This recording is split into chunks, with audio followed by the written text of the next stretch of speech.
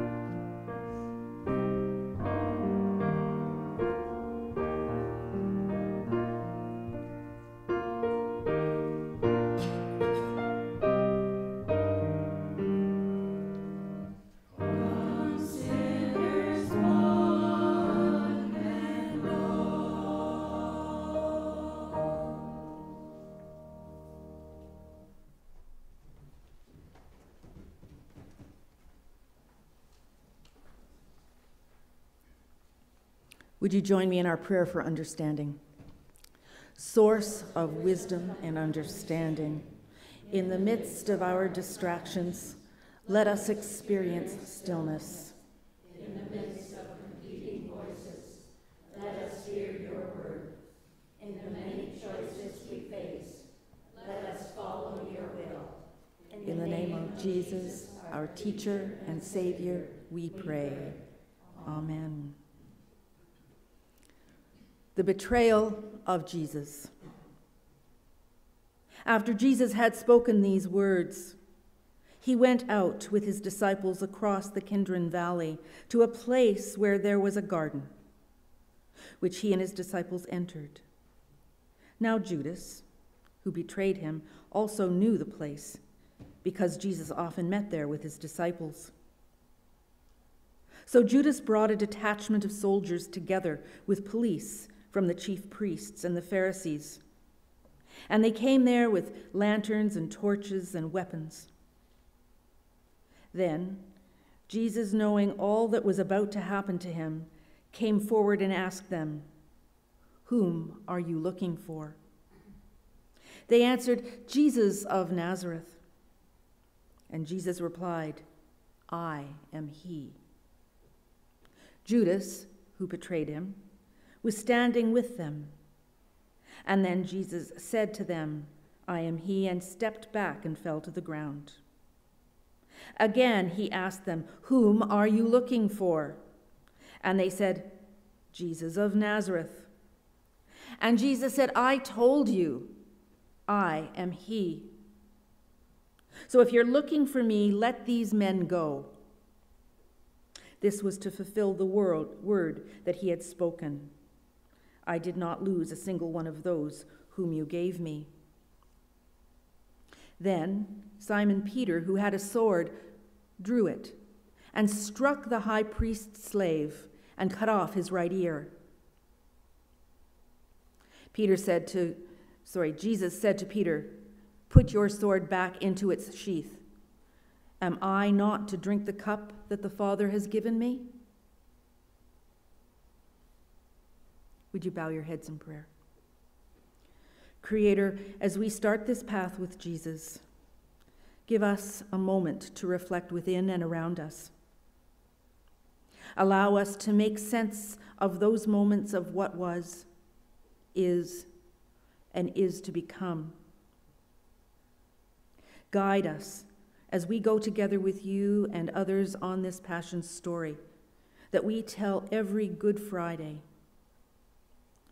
Let us be reminded that without darkness, we cannot see the light, that without the seed, a tree will not grow. Give us the strength to overcome. And as we reflect on the betrayal of Jesus, we reflect on the betrayal we may have lived through in our lives as well. We pause and take time to remember, to search, to breathe, and then to let it go. Put your sword back into its sheath. Am I not to drink the cup that the Father has given me? Give us the ability to let go as Jesus has asked us to. Amen. Jesus before the high priest. So the soldiers, their officers, and the Jewish police arrested Jesus and bound him. First, they took him to Annas, who was the father-in-law of Caiaphas, the high priest that year. Caiaphas was the one who advised the Jews that it was better to have one person die for the people. Let us pray. My God, there are many judgments amongst humankind. Many times we would rather than stop, pause, and reflect on what we believe is the truth. Today, God, grant us the blessing of patience and resolve not only to speak our truth, but also to live it and look upon others in the same blessed way. Let us live in wisdom so that no one would have to die for our truth, but instead will live for our love. Amen.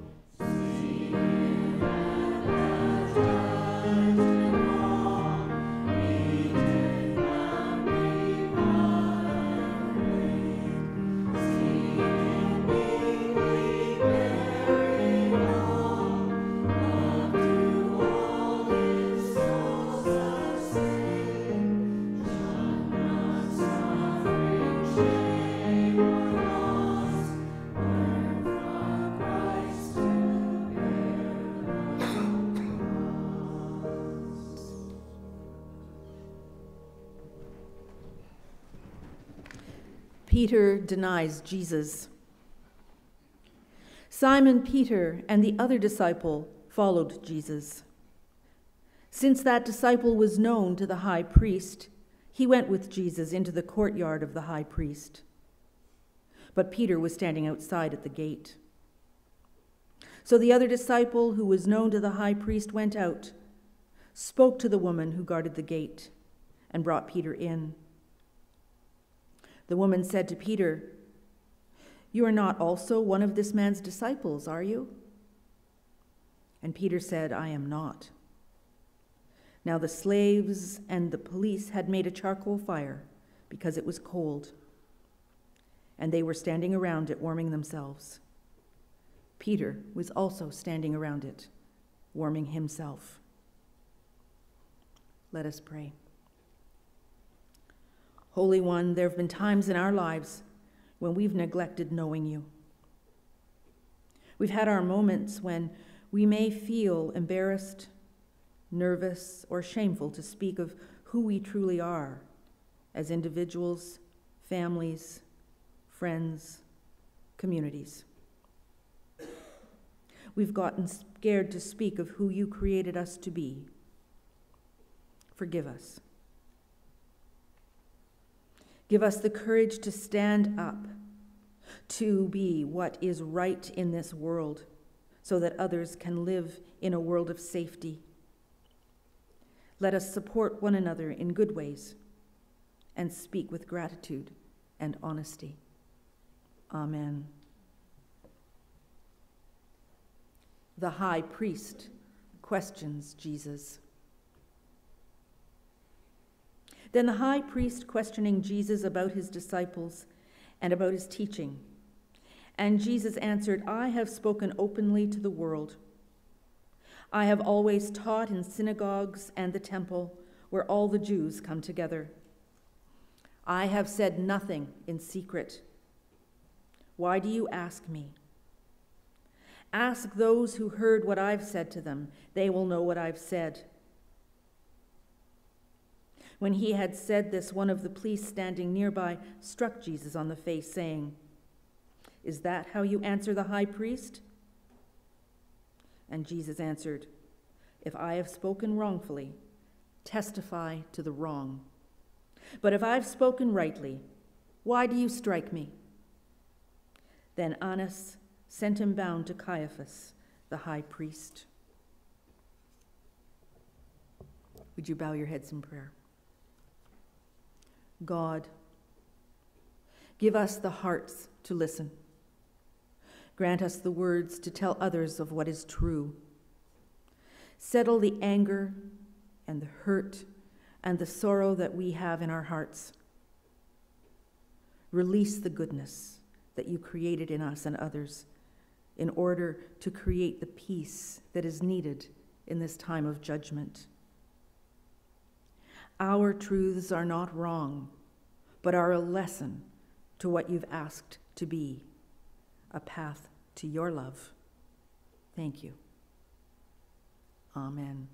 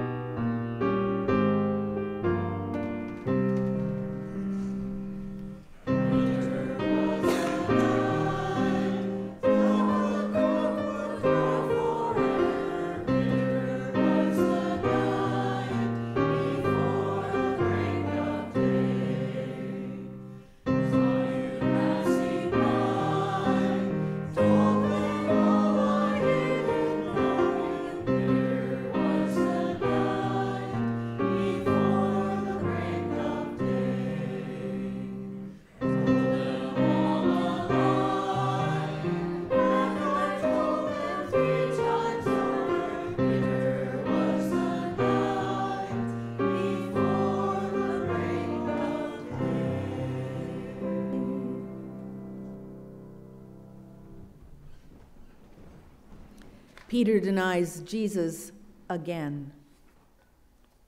Now Simon Peter was standing and warming himself, and they asked him, "You are not also one of his disciples, are you?"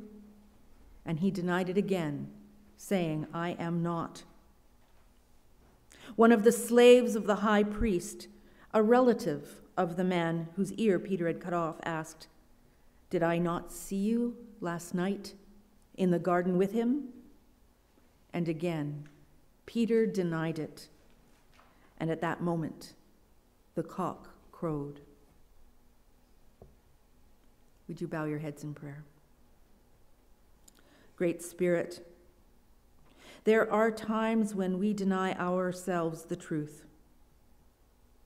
As Peter in the Passion story denies his relationship with Jesus, we too have denied, at times in our lives, our relationship with you. Forgive us. Simply forgive us for denying this relationship with the Spirit. We are your children. We're learning, and we will grow from our mistakes, from our shame, and from our lack of confidence to be the loving creatures that you've made us to be. Give us courage, Great Spirit. Let this blessing reign upon us all. Amen. Jesus before Pilate. Then they took Jesus from Caiaphas to Pilate's headquarters. It was early in the morning. They themselves did not enter the headquarters, as to avoid ritual defilement and to be able to eat the Passover. So Pilate went out to them and said, "What accusation do you bring against this man?" And they answered, "If this man were not a criminal, we would not have handed him over to you." And Pilate said to them, "Take him yourselves and judge him according to your law." And the Jews replied, "We are not permitted to put anyone to death." This was to fulfill what Jesus had said when he indicated the kind of death he was to die. Then Pilate entered the headquarters again, summoning Jesus, and asked him, "Are you the king of the Jews?" And Jesus answered, "Do you ask this on your own, or did others put you up to it?" Jesus replied, "I am not a Jew, am I? Your own nation and the chief priests have handed you over to me. What have you done?" Jesus answered, "My kingdom is not of this world. If my kingdom were from this world, my followers would be fighting to keep me from being handed over to the Jews. But as it is, my kingdom is not from here." And Pilate asked him, "So you're a king?" And Jesus said, You say that I am a king. For this I was born, and for this I came into the world, to testify to the truth. Everyone who belongs to the truth listens to my voice." And Pilate asked, "What is truth?" Let us pray. Creator of heaven and earth, we come to you today asking, what is truth? As we travel forward in this time of our lives, we observe many changes and actions of others that we may not always agree with. Allow us to see the truth in the changes in our world and to act in ways that are for the well-being of those experiencing these changes. This may give us the answer to the truth we seek in our lives. It may also bring us to peace with the changes in the world we live. Let your truth, Creator, be our hope. Amen.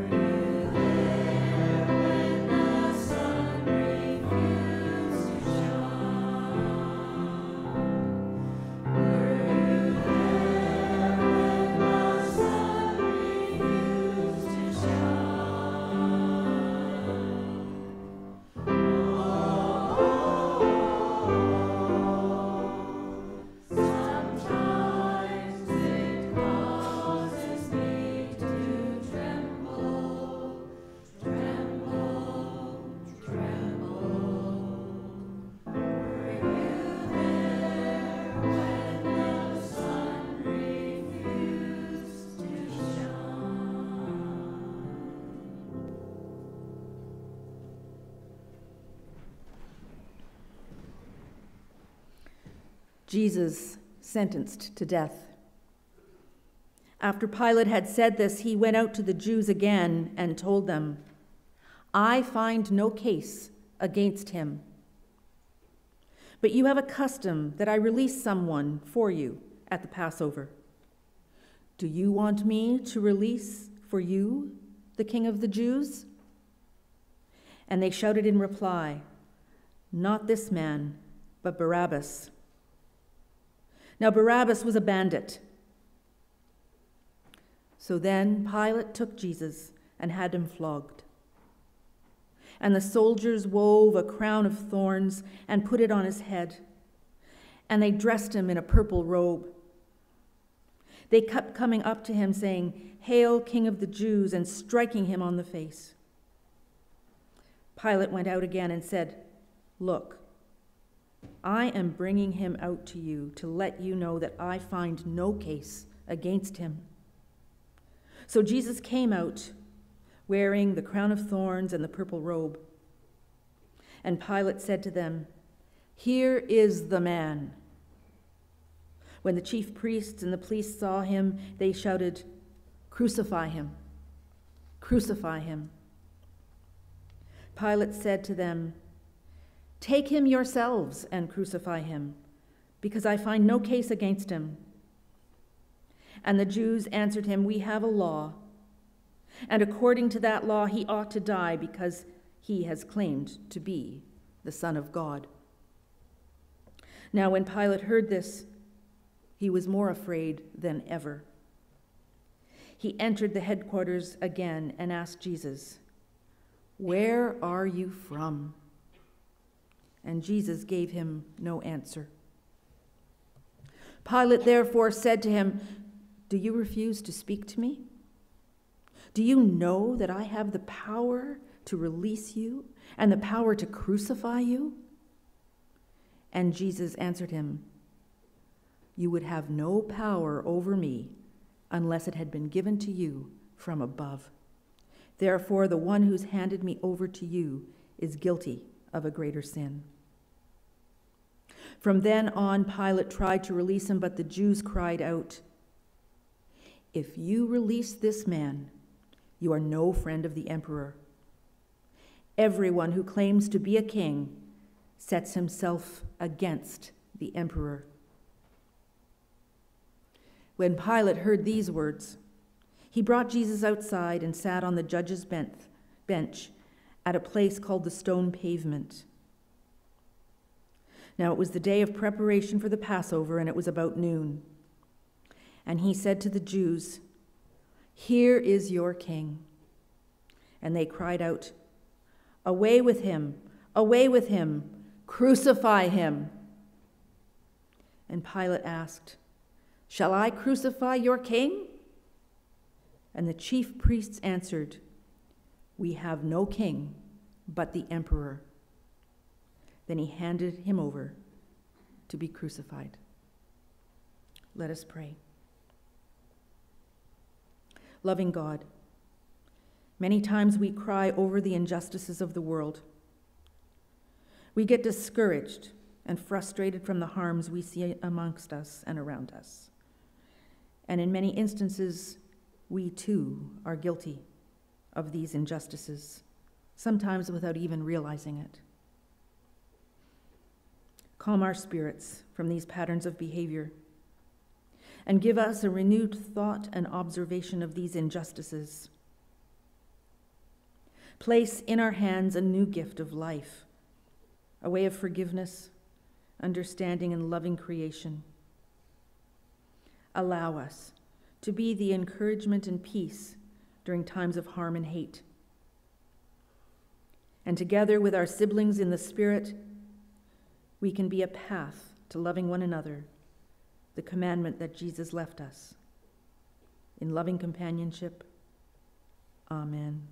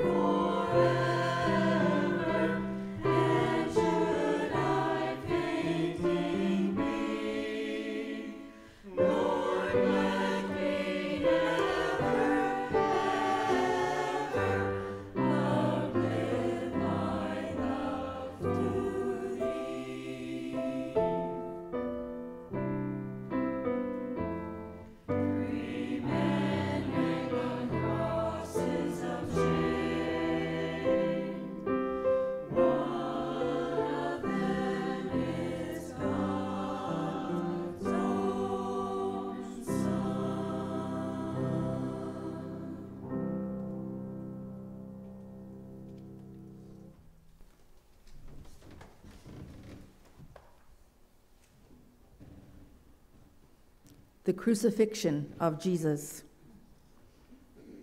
So they took Jesus, and carrying the cross by himself, he went out to what is called the place of the skull, which in Hebrew is called Golgotha. There they crucified him, and with him 2 others, one on either side, with Jesus between them. Pilate also had an inscription written and put on the cross, and it read, "Jesus of Nazareth, the King of the Jews." Many of the Jews read this inscription because the place where Jesus was crucified was near the city, and it was written in Hebrew, in Latin, and in Greek. Then the chief priests of the Jews said to Pilate, "Do not write the King of the Jews." But this man said, "I am the King of the Jews." Pilate answered, "What I have written, I have written." When the soldiers had crucified Jesus, they took his clothes and divided them into 4 parts, one for each soldier. They also took his tunic. Now the tunic was seamless, woven in one piece from the top. So they said to one another, "Let us not tear it, but cast lots to see who gets it." And this was to fulfill what the scripture said, "They divided my clothes among themselves, and for my clothing they cast lots." And that is what the soldiers did. Meanwhile, standing near the cross were his mother and his sister's mother, Mary and the wife of Clopas, and Mary Magdalene. When Jesus saw his mother and the disciple whom he loved standing beside her, he said to his mother, "Woman, here is your son." And he said to the disciple, "Here is your mother." And from that hour the disciple took her into his own home. After this, when Jesus knew that all was now finished, he said, in order to fulfill the scripture, "I am thirsty." A jar full of sour wine was standing there. So the soldiers put a sponge full of the wine on a branch and held it to his mouth. When Jesus received the wine, he said, "It is finished." Then he bowed his head and gave up his spirit. Would you bow your heads? Great mystery. Hear our prayers from our hearts and minds in silence as we reflect on the crucifixion of Jesus. Allow the Holy Spirit to enter my temple as I remember the journey Jesus Christ has taken. Let this be a moment for you, great mystery, to guide us to what we need to receive in our lives so that we may understand a little more of our paths and your creation.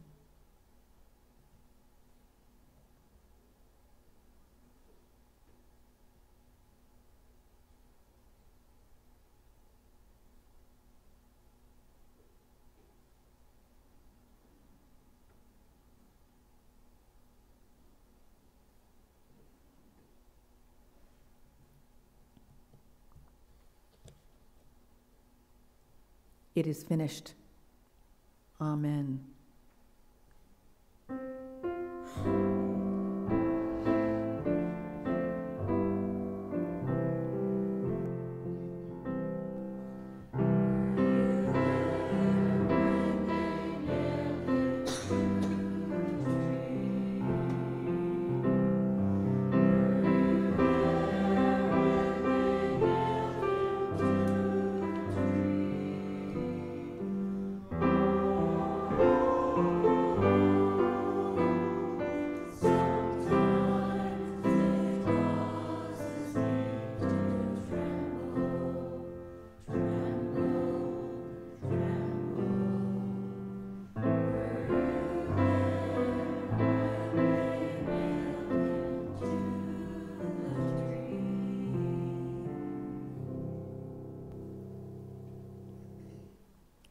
Jesus' side was pierced. Since it was the day of preparation, the Jews did not want bodies left on the cross during the Sabbath, especially because that Sabbath was the day of great solemnity. So they asked Pilate to have the legs of the crucified men broken and the bodies removed. Then the soldiers came and broke the legs of the first and the other who had been crucified with him. But when they came to Jesus and saw that he was already dead, they did not break his legs. Instead, one of the soldiers pierced his side with a spear, and at once blood and water came out. He who saw this has testified so that you may believe. His testimony is true, and he knows that he tells the truth. These things occurred so that the scripture might be fulfilled. None of his bones shall be broken. And again, another passage of scripture says, they will look on the one whom they've pierced. Let us pray. Dear God, let your miracle live through us as passionate people of your word. You have given us great wisdom and understanding to be miracles in this world. We are witnesses of the cross. We are witnesses of the truth. We are the miracle that will go forward and help the world during this time of sorrow, in its time of need and time of change. Bless us with the will to be better people, people that have vision, the ability, the knowledge, the understanding, and the breath to continue this great journey of life. Through the harshness and through the triumphs, we will be the commandment of Jesus. We will be the will and the love, the promise to your world. In Jesus' name, amen.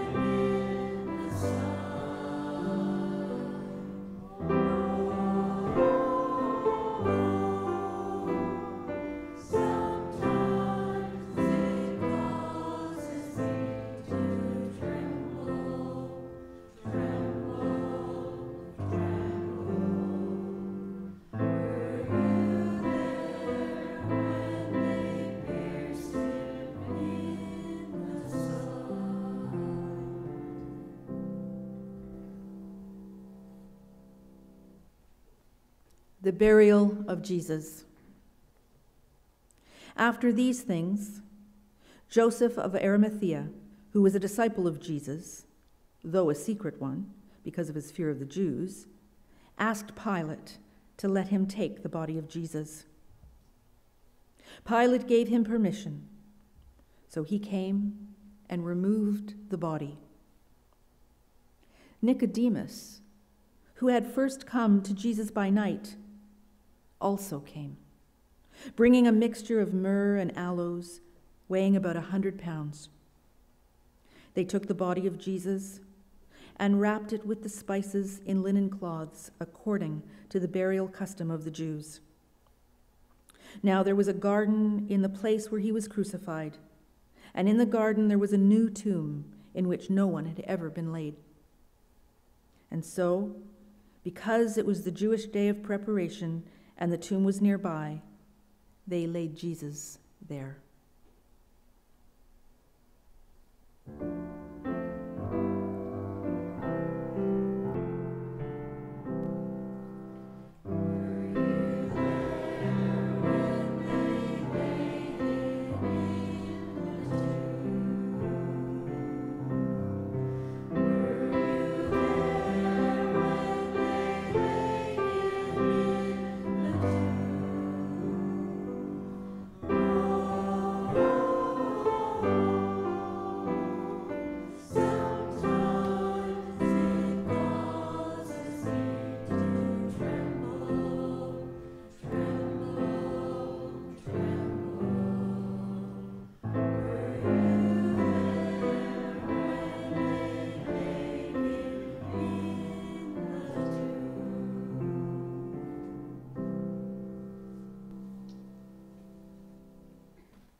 The story's been told.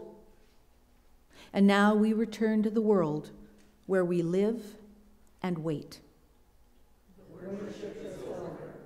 No, the worship continues while we wait and watch. Our worship will close after the stone has been removed and the flame of hope has been relit. So we go out to wait. We watch for the hope that defies despair, the life that defies death, the beginning that defies the end.